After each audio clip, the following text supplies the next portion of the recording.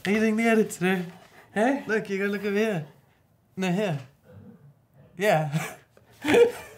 Not interested. Today we are going to be doing a live edit. I want to show you guys the full process of actually editing a B-roll sequence to give you guys an idea of what the steps are that it takes to make your footage go from just like a bunch of random clips to something that looks really nice and professionally put together. Today's video is sponsored by Storyblocks, and I'm going to be talking to you about them a little bit later on in the video. We shot some really fun footage recently at the beach. It was all shot on iPhone 13, and it was a scene of Hannah walking down to the beach and like sitting on the rocks. It was really nice. If you guys want to check out the video of how we actually managed to capture all of that footage, it's going to be linked up here. But for this one, I just had the idea of taking you guys for the full process, no steps skipped. Almost like a job shadow if you guys were to actually be here editing this with me and I was showing you and teaching you how I would actually edit a B-roll sequence like this. So I'm gonna pop these headphones on. I have dropped my footage down into the timeline here already. We have all of our clips, and I've also chosen the song that I would like to use for this video. There's two different ways that you can actually cut your footage and do your selects. I do it in the way where I throw all my footage on the timeline, and it's not necessarily the right way, but it's the way that I've learned. The other way is to actually go through all of your footage in your project panel here, and you can select the part of it and then drop down only your final select into your timeline. I like to go through my footage here, and the process that I will do to do my selects is just to lift them up into the next timeline here. So if I see one that I like, that one, I'll just put it up one bar, and then I know which one I might be keeping for later. And this isn't final. These aren't necessarily the clips I'm gonna use, but they are the ones that I like and have a high chance of using. So I'm just gonna go through this quickly and put all the clips that I want up into that next little bar, and then we'll move them along.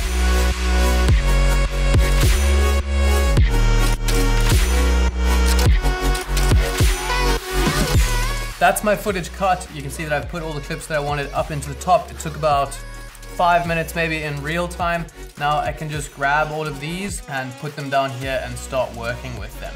This is a good way for me because it means that if I do realize that I don't have some of the clips that I might need, I can go back here and look at the other clips and see what I might want to use. I can also just label these quickly and make sure that I know the ones that I'm actually using. Don't like green. This color, they were my original selection, so all the purple ones I know, I selected those. The orange ones are like second tier, maybe not that good. The next step that I want to do is to cut my music so that I can start placing my clips onto the track that I'm actually going to be using for this. Now, I already selected a track that I feel is appropriate for this, and it's important to find a track that fits with your footage that you're going to be using. I'm going to just listen to some of it and find a good part to cut, because I'm obviously not going to use that entire track. It's way too long. You can hear the track that we're going to be using, really cool. And something I like to do is just expand this track like this so that I can see the waveform, I can see what's happening, I can see that like right over here it actually breaks and the music starts on that. And I can even just drop a marker on there quickly by hitting M. And now I know that's where it like breaks, that's where I'm gonna start something new, like a new movement or something. So that's quite a cool start right there.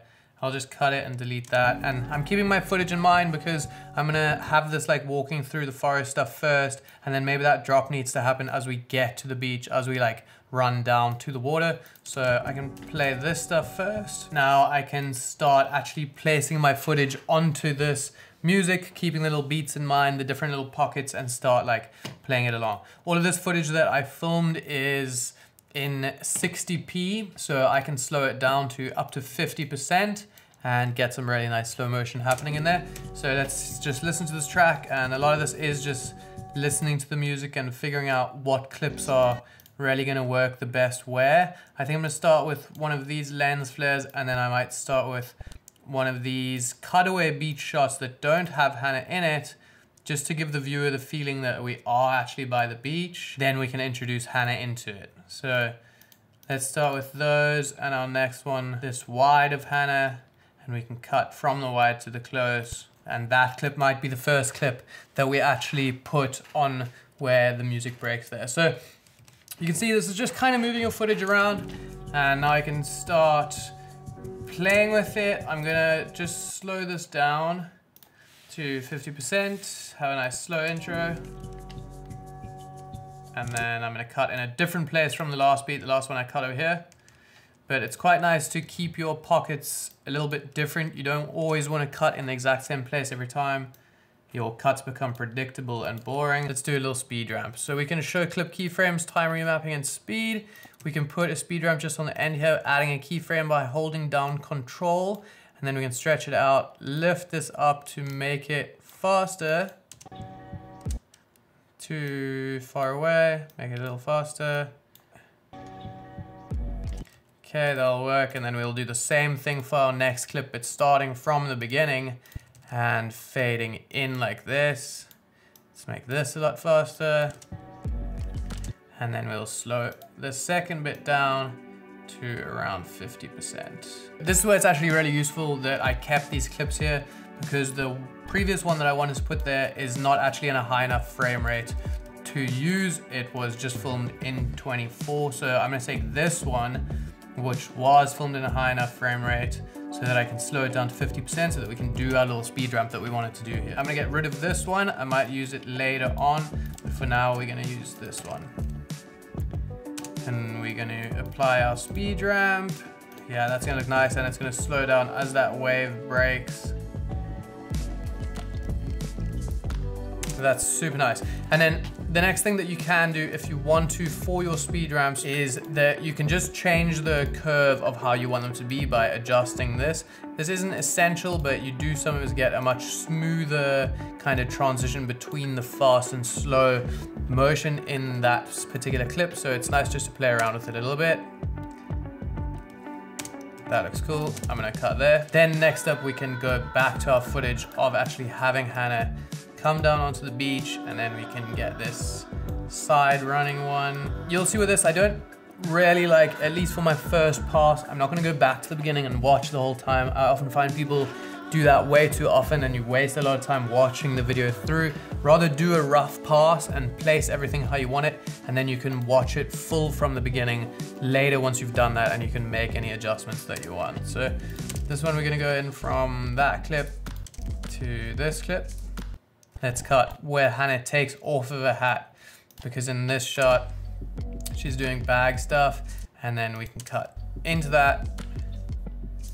And something that I like to do is like use the actions in the scene, cut them on the actions. It keeps each one of those clips a little bit more interesting. So for this one, we can show her taking the hat off and then cut right there before she's really like finished taking that hat off. And then we can go straight into some of this like fun beach stuff, playing around there. And we can definitely cut from a wide to a close in that one to give it a bit of a sequence. Let's find something nice. And actually, I'm gonna go from the close to the wide, because our previous shot was this, which is quite wide. It's almost similar to that framing, and I don't wanna cut between those two. They don't cut together that nicely. But if I cut from the wide one right here to the close up, those shots are really nice and different, and they're gonna cut together a lot better. We can slow it right down there. As that music comes in, little by little, we can do a nice speed ramp there just to match the music. As important as it is to cut on the beats of the music, it's also really nice if you can do other little edits and cuts on different features of the music, not only like the end of bars or new drops or anything like that. You can make each one of your clips almost like dance with that music, not only just cut them up. So let's see how this will work nicely together. Okay, I actually want it to be sooner, so that we get that speed ramp onto this bit where it's splashing. So we can put that there.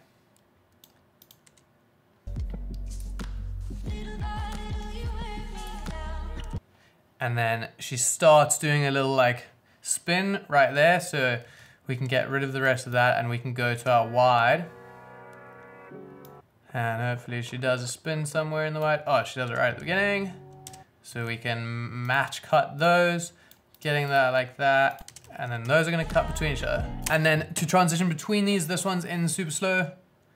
We're gonna speed ramp out of this as well, just to match those speeds with our next clip being faster. So let's go back to 100. We'll keep it a little bit less. And then Just match them up. It ends with her being almost backwards. Almost backwards.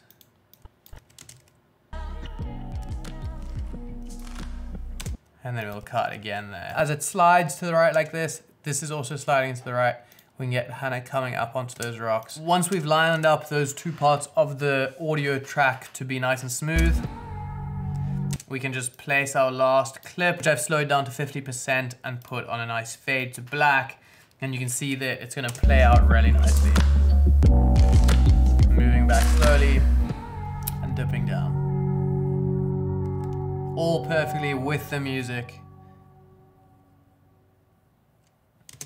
Pretty stoked with that. Okay, now we start to get to some of the fun parts because the cutting is like the bulk of your editing, and now we get to add like some little flares onto it and start creating some fun things that we like. Today's video is sponsored by Storyblocks. They are an online stock media website with over 1 million different assets. If you guys are creators and you wanting to make any type of videos like this, having something like Storyblocks in your pocket is gonna be a huge benefit.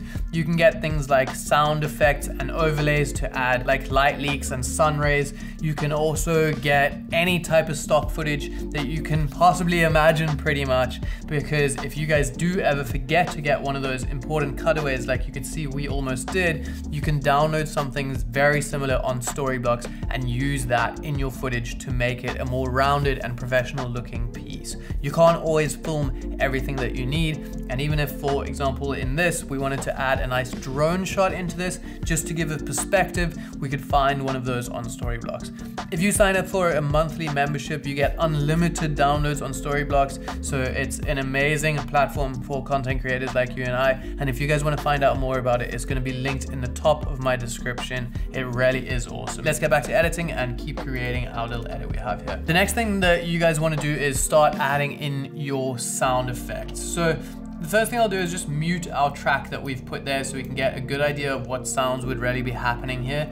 For something like this, it's going to be quite simple sounds because it's generally just the beach. We can jump over onto Storyblocks, the sponsor of today's video, and we can just start looking for sound effects that we want, and it's going to give us like pretty much anything that we're going to possibly need. I can even type in beach and we're going to get things like beach ambience, that's just like waves in the background, some ocean sounds, some birds, and this is all going to be perfect for our video because we want these sounds in the background just to give our video that more like well-rounded feeling, like you were actually there. And we're gonna keep our sound effects very subtle. They almost need to be like not noticeable, but you do notice the difference subconsciously. And then I will pretty much just drop these sound effects into our timeline, and these bird ones are only gonna be for the beginning. This is a single wave, so we're gonna keep it here, and then this is going to be like our ocean background. And something else I like to do is just label my sound effects as well. When you have a much bigger timeline going on, it can start to get very confusing with how many different things you have. So keeping different color tabs for different types of media is something that can really help you guys. So we're just going to quickly add in these sound effects. And something really important for your sound effects is you don't want to cut them where the clip is. You want to give them a bit of an overlay like this and then fade them out. It makes it much less jarring, otherwise you end up having like hard cuts where it goes between. So even here where our bird sound effects start happening, I'm going to start that clip a while before the actual video clip happens, and then it's going to transition nicely between the two. And that's pretty much going to be it. If we turn back on our music, it's not going to be as noticeable, but they are going to be there. It's going to make it feel like a much more full piece.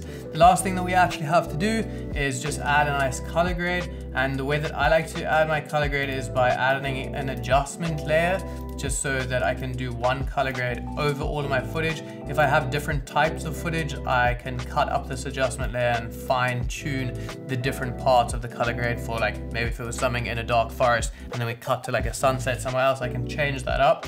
For this one, it's going to pretty much all be the same, so we can pop over to color, making sure that our adjustment layer is selected, and we can do some basic correction. This was shot on a phone, so I'm going to take the contrast down a bit. I'm also going to warm it up a little bit, take the highlights down a little bit, maybe the shadows up, maybe the blacks down ever so slightly, maybe the saturation down a little bit as well. And then I'm going to add one of my LUTs. If you guys want to get these LUTs, you can actually get them. They are at a discount at the moment, so if you guys want to use the same LUTs that I use across all of my videos, you can find those in the description. And the one I like the most is the Cine Skin, and you can see as soon as I apply that, it makes a huge difference to our footage. We can turn the LUTs down. They're all meant to be used at like between 10 and 30 on the intensity scale here, and we can just look through and make sure nothing's too hectic.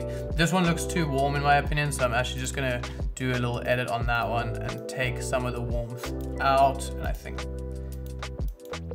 that's gonna look a lot better. And that is gonna be pretty much it for the color grade. You could go way more in depth in the color grade, but I feel like with the phone footage, it's already very saturated and you don't want to do anything too crazy to it to make it look kind of like over edited. If anything, we've toned it down a little bit to like take away a bit of the contrast and saturation. So let's take a look at our final video and see how it actually turned out. I haven't watched the whole thing through yet either, so you guys will be watching it with the same time that I'm watching the entire thing from the beginning. So let's take a look.